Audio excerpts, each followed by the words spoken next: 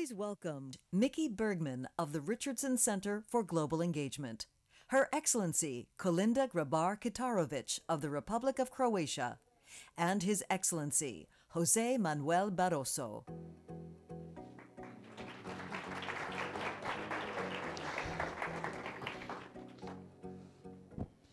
Okay, welcome everybody. My name is Mickey Bergman. I'm Vice President and Executive Director of Governor Richardson's Center for Global Engagement. We're a small NGO, non-for-profit organization that works in crisis theaters around the world with a focus on negotiating the release of disputed prisoners in places like North Korea, Myanmar, Venezuela, and Russia. And as we engage in this, I want to kind of take a moment and ask everybody here. We often, when we disagree, when we see something happens in the world and disagree with leaders, we often just cast them as irrational and crazy. And truth is, very rarely people are irrational. It's just that we fail to understand everything that goes into their calculation and how they look at the world.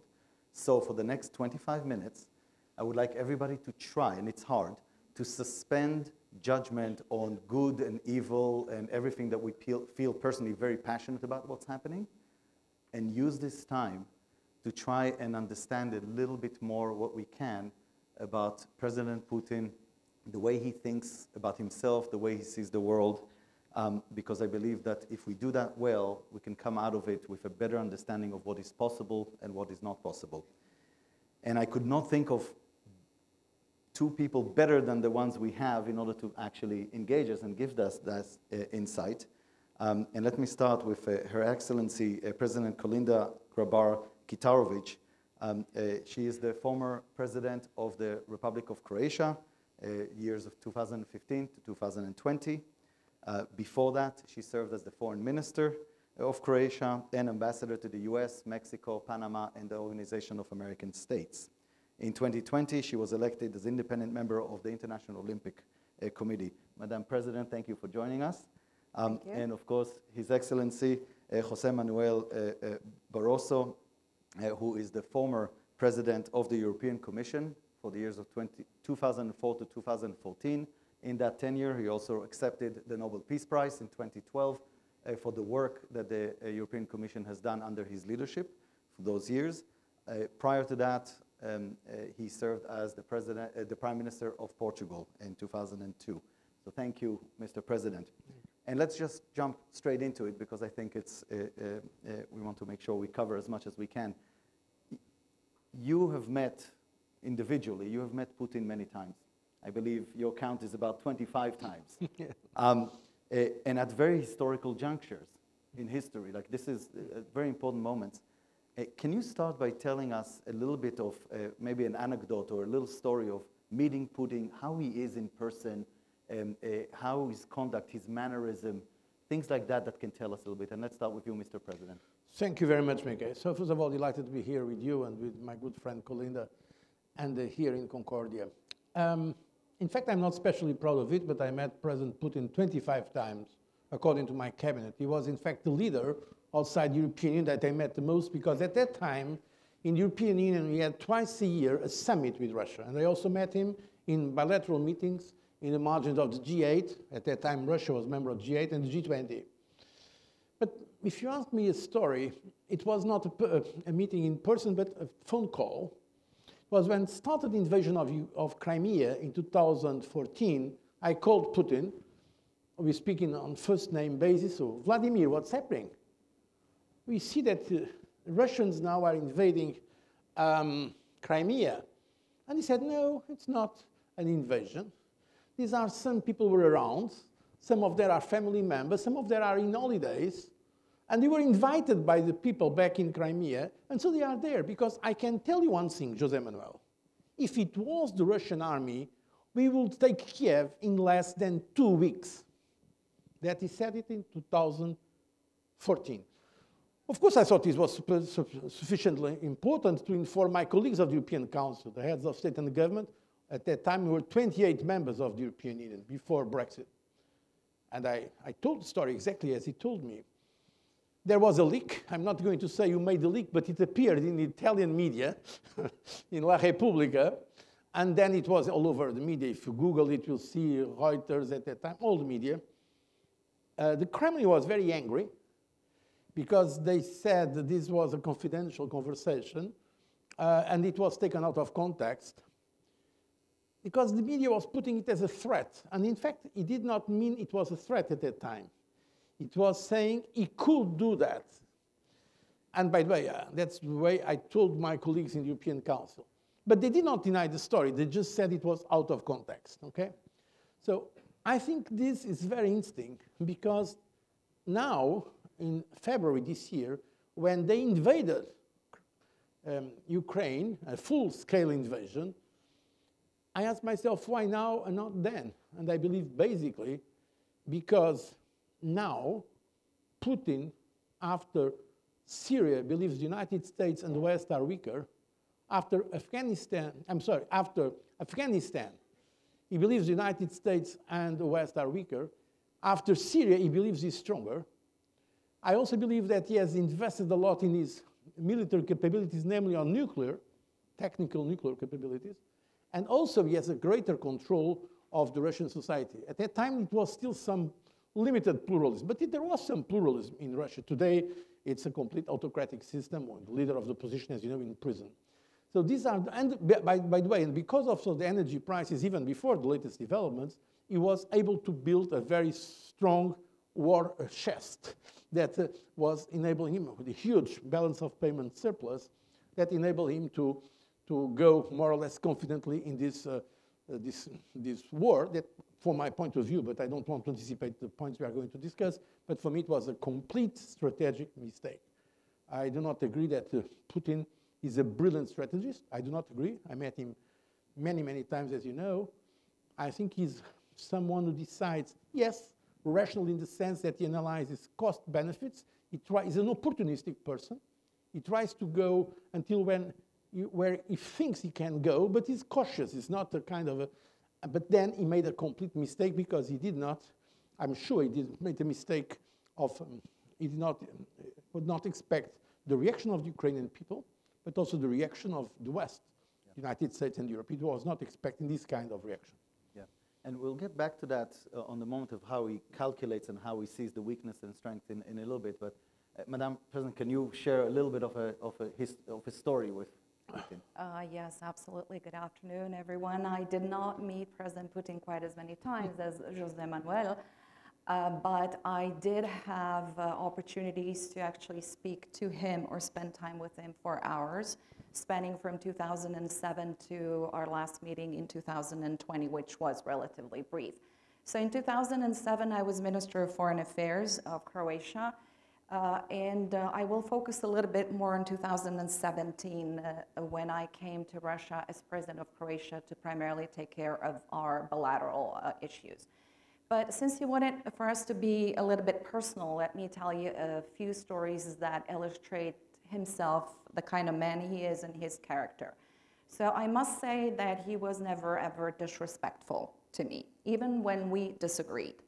But if you show him disrespect, he will show it back. And I witnessed that in 2007 when I was foreign minister, and when one of our high officials, I will not name the person, used the opportunity, a very undiplomatic move, I must say, to keep the cameras and lecture Putin for 15 minutes on one of our neighboring countries and let the cameras go.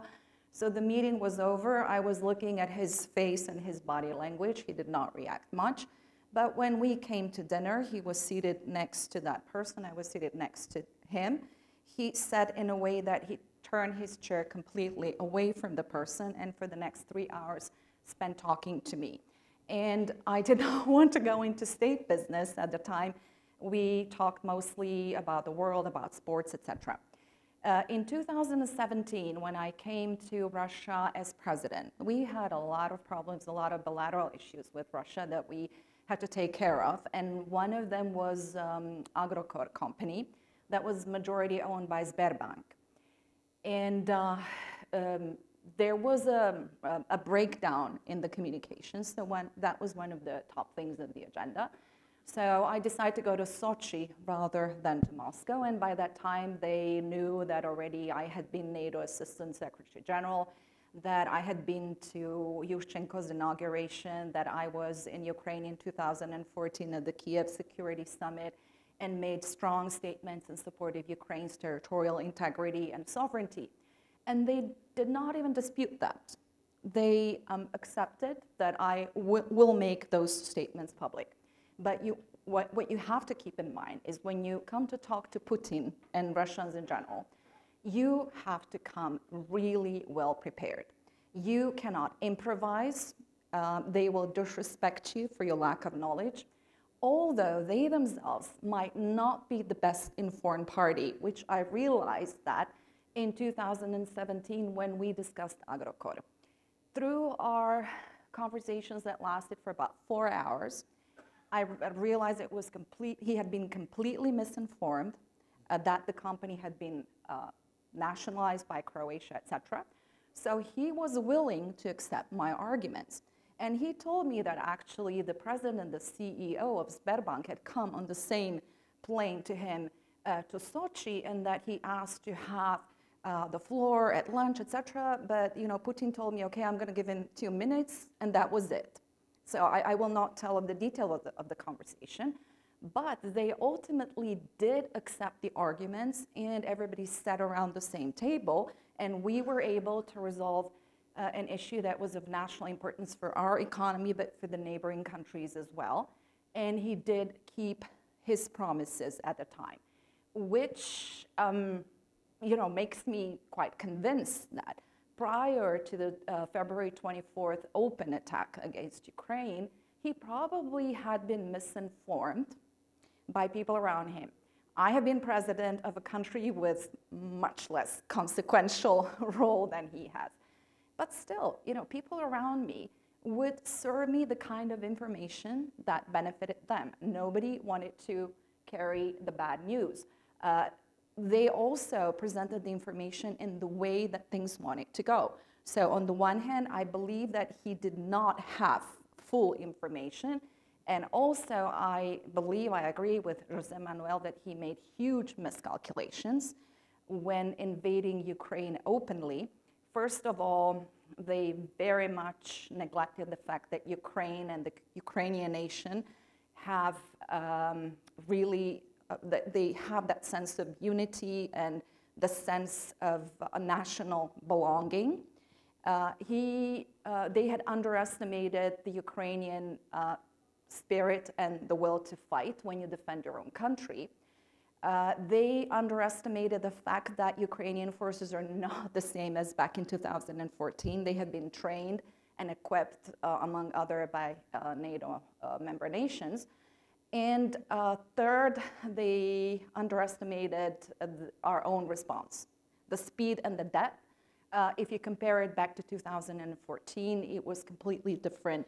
And that is, I think, definitely something that he was not counting on. But, just to wrap it up, I said he was never disrespectful. We used to disagree a lot, especially on energy, not as much on NATO enlargement, although he said that he would not allow it in our neighborhood. But we disagreed a lot on energy, but he was never late. I had been told that, yes, the meeting would start late, but they would let me know when I should leave my hotel.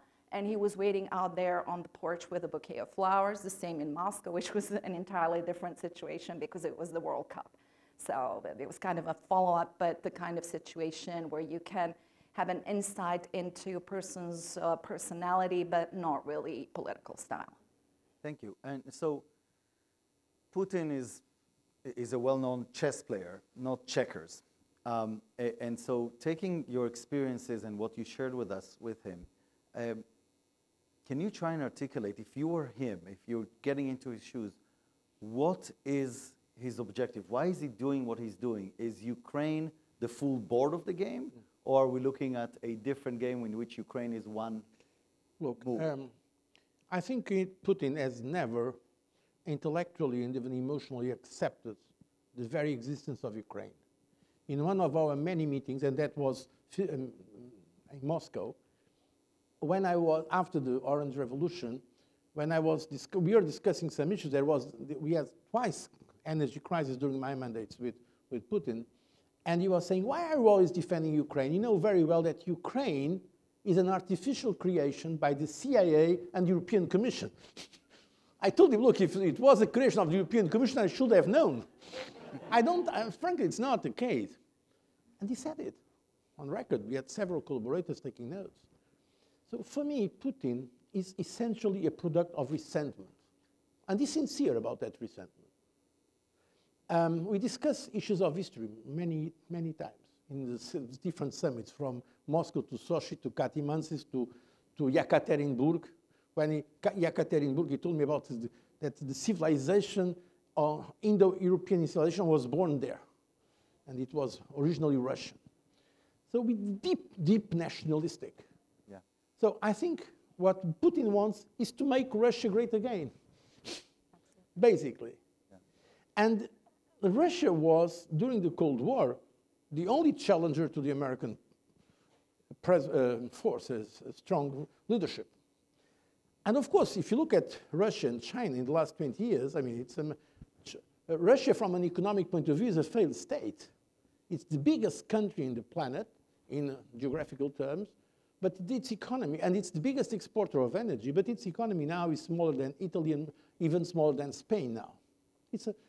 While in the same time, China was able to be now 10 times bigger than Russia. So it's a complete disaster. So what can Putin do is using the weapons he has, and what is still a very important military power, and very important in nuclear terms, and also energy as a weapon. By the way, in many meetings I had with him, in fact, it was when we were discussing energy issues that were the big clashes, because he was discussing it in very detail about Gazprom. One day I joked with him if he was the CEO or the chairman of Gazprom. Because, by the way, in the meetings with us, sometimes he came with the CEO of Gazprom, including official meetings. So it's a product of resentment. He's on record, as you know, saying that the biggest tragedy of the 20th century was the collapse of the Soviet Union, not because of communism, but because so many Russians stayed out of the country in other. So as he said, stateless, he said to me, stateless, including in the Baltic countries, in Ukraine. And he's an autocrat, nationalistic. And I don't think he's a good chess player, frankly. I see much more as a poker player than a chess player. And making very risky moves, yeah, and very, very risky bets. Very, very interesting. And can you just, if I want to follow up just very, very quickly, can you identify what do you think the source of that resentment is for him? Humiliation of Russia. Okay. He was educated as a nationalistic person, yeah, as a Russian. I mean, by the way, I very much respect Russia, let's put it clear. As I respect all nations, and Russia certainly has a great culture. And I consider Russia part of the European civilization. Or anyone who has read Dostoevsky, or anyone who has heard Tchaikovsky, it's part of the European. But there is that resentment of being left behind, not being respected. And this is very deep, I think, in Putin's mind. As Kolinda was saying, for instance, he was always respectful, but when he was reacting, he could be a bully. In many meetings, one summit we had was, because in the European summits, it was the president of the Commission at the time, myself, with the president of the Council. There was a prime minister of Finland. He was asking very politely Putin about human rights. We always raise the issue of human rights with these countries. And he was saying, why are you asking us about human rights? Why don't you look at Italy with the mafia in Italy? So it was bully, but as a reaction, not initially. And I think that is a difficult kind of personality. By the way, it's the kind of person my mother would not like to see me with. He's a bully, but on a reactive way. Usually does not take the initiative of doing that. And that's why I think deep in his mind, he does not accept what he feels as the humiliation of Russia by the past, and from the former Soviet Union now, but on nationalistic terms. Yeah. Thank you. And that's, to me, that's such an important point and such a great insight. And Madam President, I'm going to ask you a question now, a follow-up question on that. Considering this, and considering the fact that Putin is not a young new leader, where we are in his personal history or his lifespan, where we are in the element of this crisis, and as Mr. President said, this is about basically world order more than just a move on Ukraine here, make Russia great again.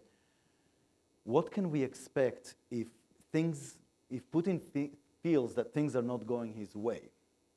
What can we expect to happen from his perspective, and whether this conflict and this crisis now, should we expect it to be resolved or just managed through his rest of his tenure? Quite frankly, this is what's very unsettling to me, because he is a very proud person. He will not, and humiliation here. Humiliation, I think, is the leitmotif of what will be happening. He is a proud person, and he felt that Russia had been humiliated by the West after the end of the Cold War.